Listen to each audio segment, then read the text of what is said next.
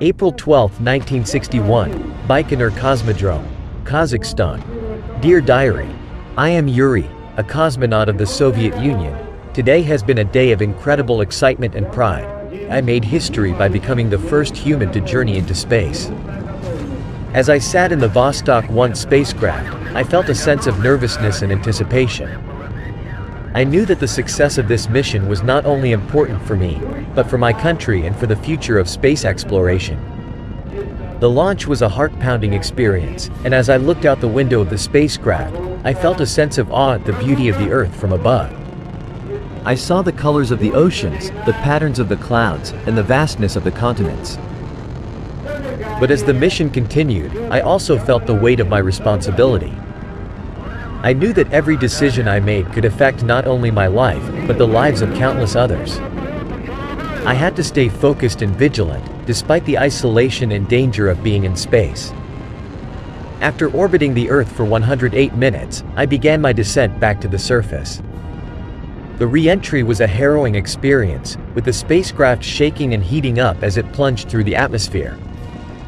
But finally, I touched down safely in the Kazakh steppe. As I emerged from the spacecraft, I was greeted by a throng of people, including my fellow cosmonauts and government officials. I was hailed as a hero, and my name will forever be associated with one of the greatest achievements of human history. But as I reflect on this day, I also feel a sense of humility and gratitude. I know that this accomplishment was not solely my own, but the result of the hard work and dedication of countless people. I am proud to be a representative of the Soviet Union and of humanity's boundless spirit of exploration. I think of the engineers who designed and built the Vostok spacecraft, the scientists who worked tirelessly to ensure the safety and success of the mission, and the support teams who provided unwavering encouragement and assistance throughout the process.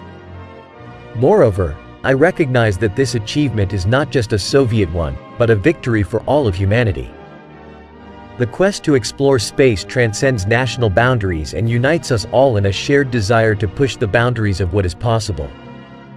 As I bask in the glory of this moment, I cannot help but wonder what lies ahead for humanity in space.